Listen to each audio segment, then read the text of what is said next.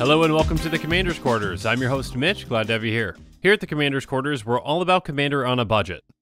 Today we're going to take a withdrawal from the Knowledge Bank. On episodes like these, I take you through a specific aspect of the Commander format. This show and episodes like this one are possible because of viewers like you. So if you're looking for some easy ways to help support the show, make sure you like this episode and share it with friends. And make sure you subscribe to the channel and hit that bell notification icon so you don't miss any new episodes. You can also go check out our playmats and other merchandise at thecommandersquarters.com. Thank you to everyone who's already purchased our merchandise, it really does help support the channel. Another easy way to support this channel is by using our TCG Player affiliate links. So make sure that you're looking for those links in the description whenever you're buying a deck or just individual cards. And the final way that you can support this show is by supporting us directly by becoming a patron. There are many benefits to being a patron, and I truly couldn't do this without all of their support.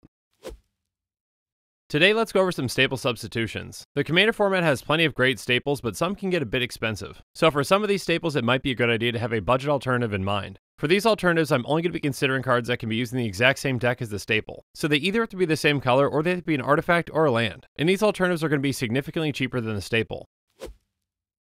First up, there's the very powerful Demonic Tutor. It's a card that's so powerful that it's banned in Legacy and it's restricted in Vintage. Although it's powerful, it's extremely simple. It's a sorcery for 1 and a black, and it says, search your library for a card, put that card into your hand, then shuffle your library. There are a lot of great tutors in Commander, but in my opinion, this one has got to be the best overall. A tutor that can get you any card for just 2 mana is absolutely unheard of. If you want to include this in your deck though, you've got to pay the price. Currently it's $24.29, which isn't exactly cheap, but it's a lot cheaper than it was before it was reprinted. In a singleton format like Commander, tutors are a very powerful thing. When Demonic Tutor is in your hand, it's essentially any card in your deck plus 2 mana. So if you need some targeted removal or a board wipe, this can easily go get you that. If you need a specific card for a combo piece, it can get you that too. Whatever you need, this card's going to get you for a very low price. Now, there's no other tutor in Commander that's nearly as efficient as this, at least for ones that can get any kind of a card directly into your hand. But still, there are plenty of great budget tutor options that you can use instead of this, and their price tag is going to be a lot more manageable than $25. First up, there's Diabolic Tutor, which is the exact same thing as Demonic Tutor. There is one major difference though.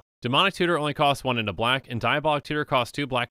So it's going to cost you 2 more mana, and it's got a more restrictive cost. Now, Diabolic Tutor still sees a ton of play in Commander, and for good reason. A tutor that can get you any card for 4 mana is still a very good deal. Again, it's nowhere near as efficient as Demonic Tutor, but no tutors are. There's obviously a reason that Demonic Tutor is banned in Legacy. Regardless, Diabolic Tutor is a great deal for just 40 cents, and if you're looking for a tutor in black, this is a great place to start. Next up, there's Mastermind's Acquisition, which is basically a functional reprint of Diabolic Tutor in Commander. It's a sorcery for 2 black, and it says choose 1. Search your library for a card, put it into your hand, then shuffle your library. Or choose a card you own from outside the game and put it into your hand. Now, that second option your playgroup might allow, so ask them ahead of time. But generally in Commander, the rule is that sideboards are not allowed. So in most Commander games, you're basically just going to have to pick that first option. But again, a 4-mana tutor in Commander is very powerful. At $1.34, it's going to cost you more than Diabolic Tutor, but again, it's much cheaper than Demonic Tutor. But now we're going to move on to a 5-mana tutor with Razaketh's Right. Razaketh's Right, in my opinion, is a very underrated card. It was actually featured on my most recent Quest for Quarters episode, so go ahead and check that out if you want to. I won't go into too much detail with this one, but it's a tutor that costs 3 black. But instead of using it to tutor, you can actually just cycle it for a black. This may cost more than your standard Diabolic Tutor, but you can also replace it if you need to. If you desperately need to draw a card, 1 mana is a very low price to pay. And at just 35 cents, this flexible tutor is extremely affordable. Next up is another 5-mana tutor with Final Parting. It's a sorcery for 3 black, and it says search your library for 2 cards, put 1 into your hand and the other into your graveyard, then shuffle your library. So let's say that a card like Diabolic Tutor is the standard for your typical tutor in Commander. At 4 mana, you get 1 card into your hand. With Final Parting for just 1 more mana, you get an extra card, but that card goes into your graveyard. Now, in some decks, that might be completely useless. Putting a card into your graveyard might not do anything, but in plenty of decks, this card is absolutely incredible. There are certain cards in Magic that actually want to be in your graveyard. So Final Parting essentially is tutoring for 2 cards and putting them both in the places that you want. For example, in a Get Rog deck, you can get one of your Dredge cards and put it directly into your graveyard. In another kind of a deck, you might want to put a creature in there that you can reanimate. Regardless, in those decks, this is getting you 2 cards that you can use for 5 mana. So that's essentially 1 card for 2.5 mana. And that's nearly at the rate of Demonic Tutor, which actually can't get any cards directly into your graveyard. Now, Final Parting is nowhere near as powerful as Demonic Tutor, but Final Parting can get you 2 pieces in the right deck, and Demonic Tutor can still only get you 1. And I'm sure there are plenty of 2-card combos that Final Parting can go get you and you can just win with. At just 29 cents, in my opinion, this card is extremely undervalued. For the right deck, this is a fantastic budget alternative to Demonic Tutor. For the right deck, another one to consider though might be Mausoleum Secrets. It's an instant for 1 and a black, and it has Undergrowth. You search your library for a black card with converted mana cost less than or equal to the number of creature cards in your graveyard, reveal it, put it into your hand, then shuffle your library. So Mausoleum Secrets actually has the exact same converted mana cost as Demonic Tutor, and on top of that, it's an instant. But with this card, there are definitely limitations that make it great in some decks, but not great in others. First off, it's completely dependent on having creatures in your graveyard. If your deck doesn't have a lot of creatures or doesn't have consistent ways to get creatures in your graveyard, it's not going to be very effective. On top of that, you are limited to what you can search for. Demonic Tutor can get you any card, but Mausoleum Secrets can only get you a black card. Still, with the right deck, this is still a very efficient and effective tutor. I recently did a deck tech on Sir Conrad, and this card is fantastic in it. And at just 48 cents, it's very affordable if you need it for your deck. Next up, there's Brainspoil, which has Transmute. Now, there are other Transmute cards, but I'm just going to use Brainspoil in this example to illustrate them all. In this example, to transmute Brainspoil, you have to pay 1 black.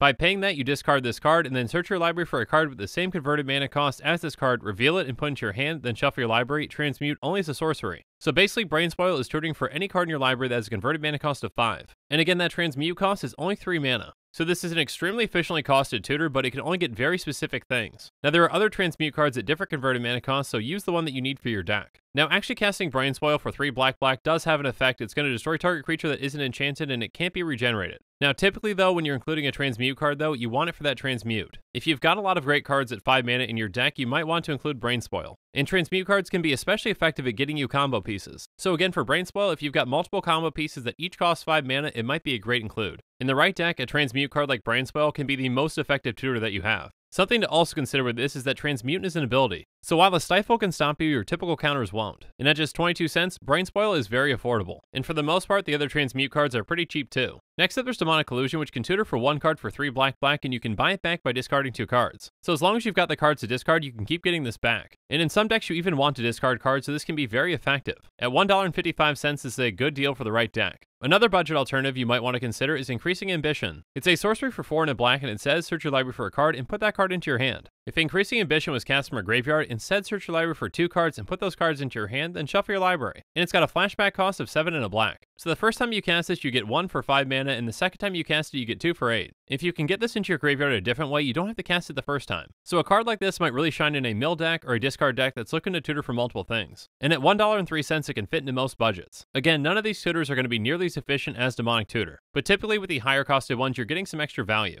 And for those other low cost tutors, there's usually some limitations that apply. Again, like most expensive Commander staples, there is no direct replacement for Demonic Tutor, but there are plenty of budget alternatives that you can consider that are a lot more affordable and can work great in your deck.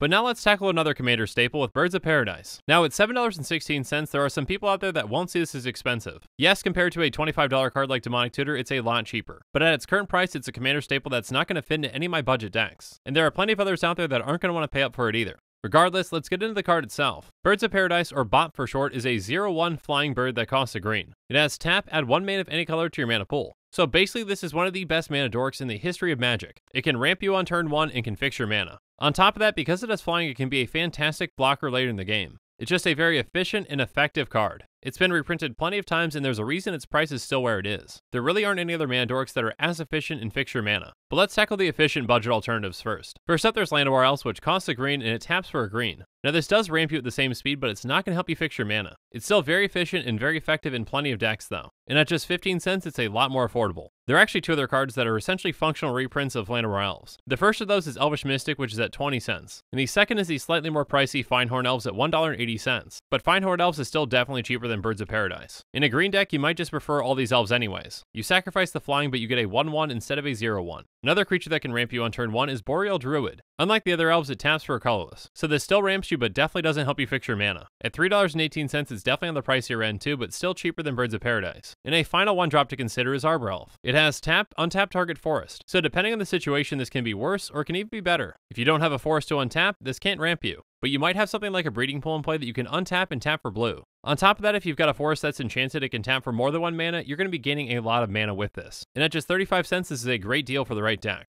But for most mana dorks that help you fix your mana, they're going to cost 2 mana. For example, Utopia Tree is a 0/2 that costs 1 and a green, and it taps to add 1 mana of any color to your mana pool. So 4 creatures on the ground, this is a slightly better blocker. But since it costs 1 more mana, it's definitely slower than Birds of Paradise. Still, at $1.38, it's much more affordable. We've got a few more mana dorks that cost 1 and a green, and they each tap for 1 mana of any color, so let's go through them now. There's Drover the Mighty, which is a 1/1 that gets +2/+2 if you control a dinosaur, and it's only 33 cents. Then there's Gemhide Sliver, which is a 1/1 sliver, and it says all slivers you have tap, add 1 mana of any color to your mana pool. And currently Gemhide Sliver is $1.72. And then Mana Weft Sliver is very similar at $1.69. It has sliver creatures you control tap, add 1 mana of any color to your mana pool. Now, obviously these two slivers are great for sliver decks, but they can run in any green deck. Again, compared to Birds of Paradise, they're definitely slower, but are still very effective. A slightly faster mana dork than these is Beastcaller Savant. It costs 1 and a green, it has haste, and it says tap, add 1 mana of any color to your mana pool, spend this mana only to cast a creature spell. So you can use its mana right away, but it's only going to be effective in a creature deck. At just 35 cents though, it's an absolute steal for the right deck. And the final mana dork that we'll tackle today is Quirion Elves. It costs 1 and a green, and when it enters the battlefield, you choose a color. It can either tap for green, or it can tap for that color. So in a 2-color deck, this basically taps for all the colors that you need. And this can almost fix your mana in a 3-color deck, so it might be worth including there too. At just 15 cents, it's a very budget-friendly card. Now when it comes to mana dorks, Birds of Paradise is one of the best. It's hard to argue with how efficiently it can ramp you and fix your mana. With other mana dorks, for the most part, you have to make the trade-off of doing either one or the other. But still, if you're looking to add some mana dorks to your deck, there are a ton of great budget options out there. And with that, this show is coming to a close, so it's my turn to hear from you. In the comments below, let me know what your favorite budget alternative is. And make sure that you're following us on social media for more updates and sneak peeks on future episodes. Links to our social media accounts can be found in the description. Also in the description below is a link to the Commander's Quarters Patreon page, and I just want to say a quick thank you to the patrons who have subscribed so far. There are many benefits to being a patron for the Commander's Quarters, including being able to vote on future commanders for deck techs. There's even a general level tier where you get your own personalized deck tech dedicated to you. I truly couldn't do this without all of your support, so from the bottom of my heart, thank you. If you haven't already, make sure that you like and subscribe to the channel. Here at the Commander's Quarters, we're all about budget commander. So while you're at it, go ahead and check out some of our other types of episodes. And with that, I'm out of here. Thanks again, and have a good one.